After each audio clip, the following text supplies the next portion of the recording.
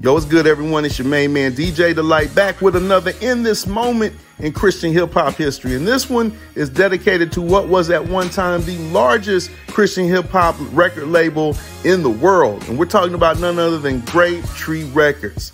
Founded in 1993 in the Austin area by Nolly Williams.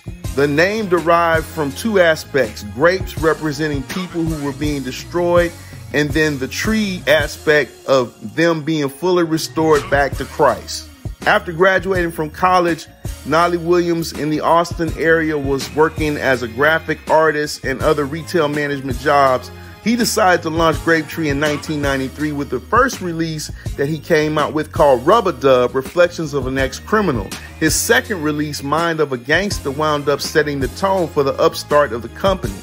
By then, Nolly had signed a distribution deal with Diamante Music Group, a mid-sized distributor that handled retail accounts for more than 40 Christian independent labels.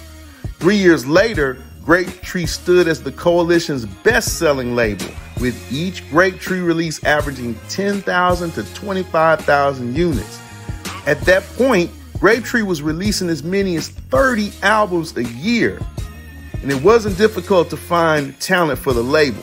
By 1995, Nolly brought on board his wife full-time and quickly began amassing a staff.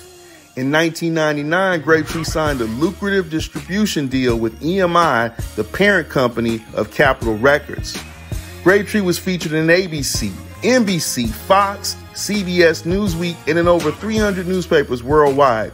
The company grew to become the largest independent label in Central Texas and the world leader for the genre, with over 1 million CDs sold. However, by 2001, the music industry has suffered a severe blow with the onset of digital downloading. And like all the other high-tech industries of that time, sales came almost to a standstill. After 12 profitable years, the bottom fell out of the business when the music industry switched to all digital. However, there has been a recent resurgence of the new GrapeTree, ran now by Delbert Harris, aka Lil Rascal. And there is more and more coming from that new reemergence of GrapeTree as the days go on. We celebrate and honor GrapeTree Records for this moment in Christian hip-hop history. We salute all the artists, the founders, and all of those who continue to carry out the vision of that record label and that ministry. And listen, for the best in classic Christian hip-hop hits, tune in to Old School Sounds every Sunday, 4 p.m. Eastern, Holy Culture Radio, Sirius XM, channel 154. I'll catch y'all on the next show. Peace.